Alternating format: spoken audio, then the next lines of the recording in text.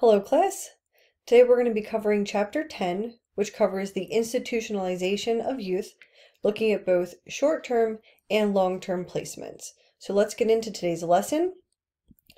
The learning objectives for this lesson are that by the end, you should be able to describe the purpose and operation of both short-term confinement and long-term juvenile correctional facilities, to describe the goals, purpose, and operation of training schools, summarize the various rights that juveniles have when they're institutionalized, as well as summarize the factors that should be taken into account when we're implementing policies in confinement for juveniles. So looking at short-term confinement, the first one we have is jails. So we know that jails, there's a lot of overcrowding in these facilities. There's the potential for juveniles to be sexually victimized. They have increased rates of suicide when they're in jails. And then we have the Juvenile Justice and Delinquency Prevention Act of 1974 that actually required states to remove juveniles from adult jails and lockups by 1989. They have not been completely removed up until today, but most youth have been moved into detention facilities specifically for juvenile offenders, and we'll cover that on the next slide. It's interesting to note, though, that in these two graphs here, so in 2006, there were over 6,000 youth under the age of 18 being held in adult jails. In 2004, so looking at just 2 years prior, 87% of jail inmates that were under the age of 18 were being held as adults, which we covered in one of our previous chapters. So those youth who were being charged and tried as adults. There's this belief, however, that simply just separating juveniles from adults in jails is sufficient to protect them from the negative effects of jail confinement. This belief is not true. So let's look at short-term confinements of juvenile detention centers as well as shelter care facilities. So detention centers, as I said before, are an alternative to jail for youth. It's simply supposed to be a temporary holding facility for juvenile offenders, and they're not to spend long time here. 50% of these detention centers don't offer any treatment programs.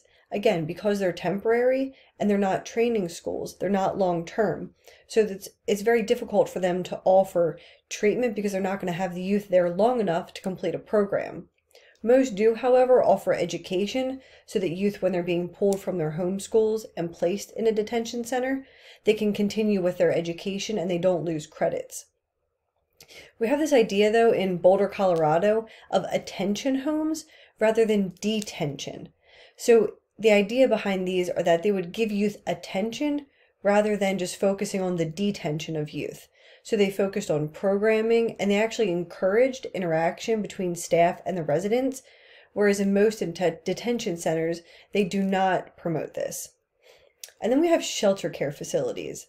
So these were specifically created for dependent and neglected youth because the JJDPA mandated that non-criminal youth be placed in facilities separate from criminal or delinquent youth. So they have in these facilities just dependent and neglected youth. However, delinquent youth can be placed in there under certain circumstances. It has to be that the child is not continually displaying delinquent behaviors, but is displaying more dependent behaviors. So in these shelters facilities, there's a lot more room for the youth to get out of the facility. So they'll do things such as home visits here. They'll take community trips out into various events in the community. They might even go out and do community service. The issue, though, is that they have a lot of runaways because they're not as secure as detention facilities are. So again, I know we're focusing on juvenile justice and more of the delinquency side. So this is something that has to be taken into account. If you are going to recommend that a delinquent youth be placed in shelter, you have to show that they don't need the extra secure confinement.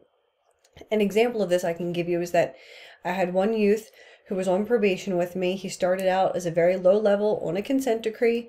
He continually violated his probation and ultimately ended up on, he violated his consent decree and ultimately ended up on probation supervision with me. During the time he was on supervision, he did get detained by myself for various violations, testing positive for marijuana, just leaving the home, being unaccounted for. And while he was in detention, his mother actually overdosed and passed away. Now, he had no family to be released to, and his dad was not in the picture. So we decided that we would move him into our shelter because his behaviors were really more dependent issues at that point. And we looked to get our Office of Children and Youth involved and to find more of a group home placement for him. So that's an example where, because of his circumstances, we moved him into the shelter side so that he could have a little more freedoms, and because we knew he was going to be spending a little bit more time there than we originally anticipated while we looked for a different type of programming for him. So let's look at some long-term confinement facilities. So these are things such as boot camps, which are going to give shock treatment, and they emphasize a military type discipline. You have reception and diagnostic centers, where they're going to give youth evaluations, and they're going to determine the best type of placement facility for that child. Then you have ranches and forestry camps. So these are typically minimum security facilities with survival or outdoor components. And then you have training centers and schools. These are going to be your longer term facilities and more secure institutional stays. So let's take each one of these individually. So boot camps. They focus on physical training and regimented activities. So they're going to have drill instructors that are running these programs. The typical stay is about 30 days to 120 days, and they're going to be for your moderate risk offenders. So typically we're not going to place any low risk offenders in any type of institutional setting. So there's a group punishment as well in boot camp. So they focus on, say, if one person is not following the rules, you punish the group, which is what they do in the military, to get that person up to the level of the rest of the unit. And the good programs are going to be individualized and tailored to the specific types of youth that they have. So they're going to have things such as job training, opportunities for community service, substance abuse counseling, mental health care, as well as intensive aftercare services. Again, we want to make sure that we're following up with these youth when they're released from these facilities to ensure that they're retaining what they were taught during that boot camp. Unfortunately, recidivism rates are typically higher or just the same as any other types of confinement that a youth is committed to. So if we're seeing higher recidivism rates, we really don't want to be placing youth in boot camp type facilities. There have also been a number of youth who have died at boot camp style facilities. Specifically, it was found that it was due to a lot of ineffective management as well as reckless and negligent behavior on behalf of the staff.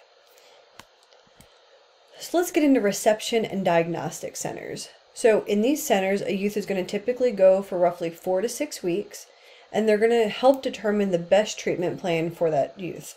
So they're going to identify the appropriate training center they maybe should go to. They're going to have the youth assessed by a psychiatrist, a psychologist, a social worker.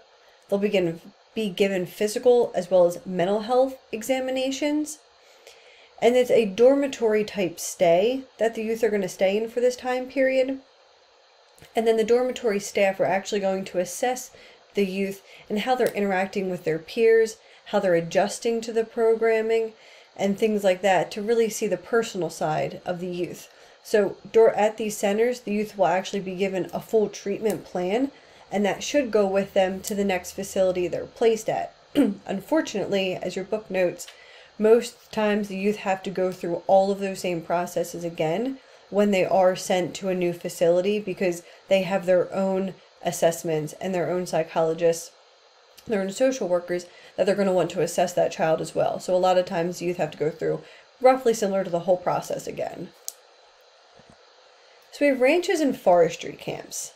So these are going to be for your more minor offenses or for youth who are committed to a state department of youth services. So in Pennsylvania, we have what's called Youth Forestry Camp number 3 and number 2.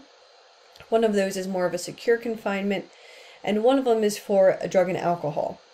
So these focus on a lot of conservation work. They'll have the youth do landscaping or general maintenance. At one of our youth forestry camps, they do a lot of things outdoors. They'll do wood cutting. Youth will also have individual meetings with a social worker on site. They'll attend things such as group therapy. They may even go out to different community events. They should be given home passes when they're getting close to being discharged so that we can acclimate them back into their home communities. And they do focus on staff relationships with youth, and they want them to build those relationships so that they can help in the behavior change of the youth. So now we'll get into training schools. Training schools, they have 3 different goals, or they can have 3 different goals. One, they can focus on obedience and conformity. So these types of training schools are really going to emphasize surveillance and rules. So making sure that they know where youth are at all times and making sure that they're not having any infractions. They're following all the rules of that facility. And these are just very punitive types of schools. You can then have re-education and development type schools where the goal is to teach the youth hard work, to have them grow intellectually. And they typically offer rewards for conformity rather than punishing for conformity, punishing for non-conformity. So they focus on the positives. And again, these facilities are going to want staff interactions with residents. They're going to want relationships built between the staff and the youth so that they can, again, assist better in behavior change because they're going to have trust between the two. And then your final goal is treatment. This is where staff are going to work with, they're going to help, as well as permit residents to be more emotionally connected to them. So in the previous type of facility, they're going to have relationships with the residents, but in the treatment type, they're really going to focus on that relationship building, focusing on boundaries, on trust, and really working one-on-one with those youth. So there's 3 different levels of security that these schools typically have. You can have minimum security, where youth may be locked in their rooms to sleep at night, or when they're being out of control, but otherwise it's an open type campus. They're typically cottages that have a home-like feel. Then you can have medium security. So these are going to be more of your dormitories, or it could still be your cottage type. And they're going to have typically a perimeter fence, security fence, which you see in the photo here. They can have barbed wire, or they don't have to have barbed wire. We have one facility in Pennsylvania where it's a regular, I would say, medium training school. And then within that, there's actually a maximum security training school, which has another layer of double wired fence just like this around it. So it's extra secure. So in your maximum security, you're going to have all the doors are typically going to be locked, where you have to unlock the door to get into one section and it locks behind you before you can open the next. Cells are going to typically have screens or bars on them. And again, you're having cells in these maximum security facilities rather than the minimum and medium security, which are going to be more of like a dormitory style or a cottage. When I say cottage, just think of like a home where you have maybe one big building and you have various rooms within that building and a common area. So it's really going to feel more like a college dorm room. And then again, in the maximum security, you're going to have those perimeter fences as well. So what types of programming is going to be offered at these training schools? We are typically going to have educational programming because, again, we need to make sure all of our youth are graduating from school. They'll typically offer basic skills such as reading, writing, and arithmetic. There's a lot that offer different vocations so that youth can earn certificates in things like OSHA. They can get their forklift license. They can get their certificates in carpentry, auto repair. A lot of them offer barbering, and for females, maybe things such as beauty care or beauticians. And then a lot of them offer competitive sports. So if you ever have time, look up Rite of Passage. They have schools in Maryland and Arizona. I believe there's one in Florida and Ohio. The one in Arizona specifically, it looks like a college campus. And their football team is amazing. And they actually compete against other schools in the area because they have their own school system. So that you can also offer things such as basketball. There's a lot of volleyball and softball. And then we want to give youth recreational activities. So we want to make sure that they're still getting to be kids at the end of the day. So they'll watch things such as movies.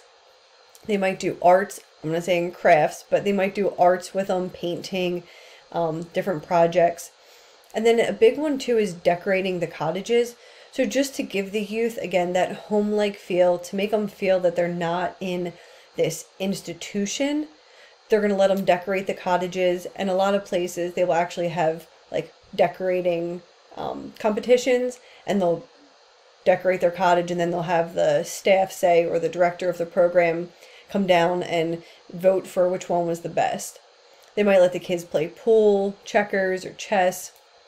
A lot of these facilities have family rooms or recreational rooms where they have all of these things and all these activities. And when family come to visit, they'll typically use these rooms for the families to conduct their to have their visits with the kids. Some places also offer religious instruction and services. They give the youth the opportunity, whether it's no matter what denomination you are, they usually give them the opportunity to still follow their faith. And then they're offered treatment. So you want to focus on psychotherapy, a lot of behavior modification, guided group interactions, as well as drug and alcohol, and cognitive behavioral interventions. Not all of these are going to be offered at every training school, but you're going to have at least one of them. And then youth must be given day and weekend passes, and I'm putting this under programs specifically because it's important that youth get to go out with their families on day passes to see how they're going to interact with them and how they're to get them to practice what they've been learning while they're at the training school. And then weekend passes will actually be given to be able to go home for the weekend and again practice those skills, but now in their home setting. And then they'll come back and they'll debrief with staff and talk about how it went. Okay, so now we're going to talk about operations within these training schools. So what does a typical day look like? Well, first off, they've started replacing the words cottage parents, which is what they used to be referred to, with names such as youth supervisors, youth leaders, cottage supervisors, group supervisors, and group care workers. They changed the name because they felt that cottage parents was just not an appropriate term for these staff members. So these staff members are going to be responsible for things such as waking the residents up in the morning, making sure that they're supervising their hygiene activities, as well as the meal times.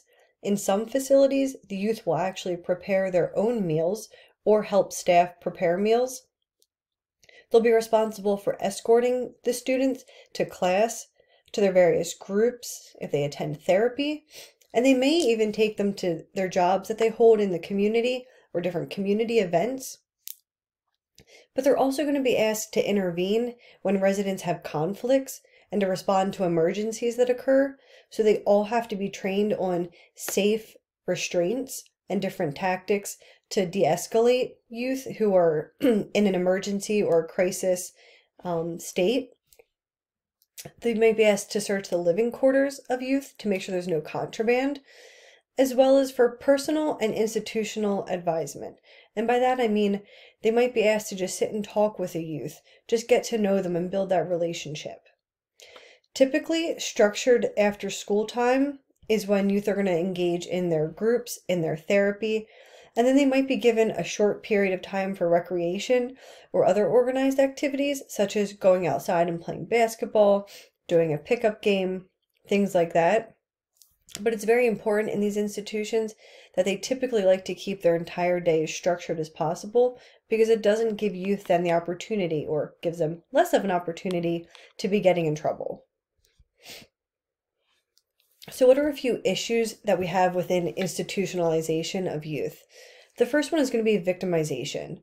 This is defined as a predatory practice whereby inmates that have a superior strength and knowledge prey on those who are weaker. And this can happen in juvenile institutions, and it does happen in juvenile institutions.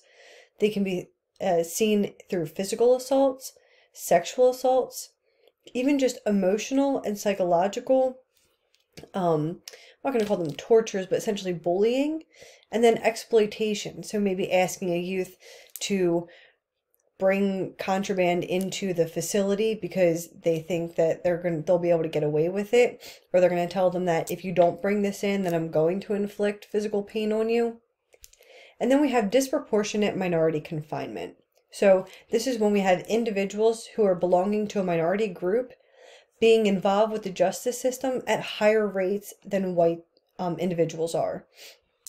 So the JJDPA actually mandated that states reduce the number of minority youth that they had confined in institutions because they realized that this was an issue, and it still is an issue today. Typically, minorities make up a greater portion of the juvenile and criminal justice system than they do of the general population. So what rights does a youth have when they're institutionalized? There are three main rights. Going to want to remember these. The first is going to be the right to treatment. So when they're in an institution and they're committed to an institution, they have the right to treatment because it provides for rehabilitation. A youth cannot be denied access to treatment. They also have the right to have access to the courts and to refuse treatment. So they're allowed to petition courts for relief from an earlier judicial decision. So if they don't agree with the decision that the judge made, they're allowed to petition the court, and they can voluntarily refuse treatment except in three circumstances. And those are when services are legally obligated, things such as attending school, when services are there to prevent a clear harm to their physical health, or when services are mandated by the court as a condition of their non-residential disposition. The third is going to be that youth have the right to be free from cruel and unusual punishment, just as adults do. So this forbids the use of corporal punishment in a lot of juvenile institutions. A lot of institutions are also not able to use medications for control, and by that I mean things such as tranquilizers for youth who are out of control. They can't just simply sedate them with medication to gain compliance. And a lot of institutions don't allow for extended periods of solitary confinement, which is what you're actually going to be focusing on in your written assignment for this week. So when we're talking about confinement policies, we're talking about policies for institutional confinement. So any of those long-term facilities that we mentioned, and even detention centers. So you want to have, what do you want to include when you have one of these policies? Well, first and foremost, youth should be kept as close to home as possible. So that way family can visit. Remember those day and weekend passes I talked about. We want to make sure that the family is able to be involved to whatever level they're able and are willing to be involved, so that when the youth is returned to their communities, they still have those strong relationships. Facilities should remain small. So they say that detention populations should be no more than 30 youth, and training school populations should be no more than 50. They should be pleasantly furnished. So just have basic furnishings. Make sure that you have nice looking couches, that things don't look run down and beaten down. They should be clean and orderly and have some type of security feature, whether that's locked doors or you have some staff secure facilities where doors are not locked, but they're staff secure because there's staff there 24/7 to ensure the safety of the youth. Again, you should have adequate staffing and programming. So offer enough staff so that they can make sure they're keeping an eye on all of the kids, and also offer them enough programming so that we can rehabilitate the youth. And then you have professional and well-trained staff. I can't tell you how many times we have seen incidents happen at our facilities that we have youth placed at, and typically if it's handled in the wrong way, it's usually because the staff was not properly trained or they don't have the proper credentials. It's very hard though to get highly trained and highly qualified staff at these facilities because they do not pay well. I'm not sure what the going rate is now, but last time I looked, it was around $13 to $15 an hour, and that's with a bachelor's degree, where you're dealing with youth who are physically aggressive, youth who are acting out, and you're dealing with a lot of nonsense for only $15 an hour. And then they note that you should have satisfactory physical safety plans. So again, if a youth does need to be restrained, make sure that you have the proper plan in place for how that's to occur. Make sure you know what to do, and staff knows what to do if an emergency incident happens. And then utilize community resources. So you don't want to just keep a youth, in some facilities you have to, the more maximum secure facilities. But be able to get the youth out into their communities where the facility is, or even bring in volunteers, which your book talks about, at length using volunteers inside the facility to really get the community involved and to have them help support the next generation of youth. So in sum, we have detention centers, jails, and shelters as short-term holding facilities for youth. Shelters were actually created for dependent and neglected youth originally, although delinquent youth can be placed in them. Boot camps, reception and diagnostic centers, ranches and forestry camps, and training centers, or also called training schools, are long-term facilities for juvenile delinquents. Training schools can vary in their goals, the types of programming that they offer, as well as the security levels. Remember, there's minimum, maximum, and medium security. Juveniles have 3 rights when they're institutionalized. So they have the right to be given treatment while they're institutionalized. They have the right to access the courts as well as refuse treatment if they don't want it. And the right to be free from cruel and unusual punishment. And lastly, it's important for confinement policy to include proper staff, take into account safety and rehabilitation of the youth, and the physical appearance of the facility when they're creating their policies.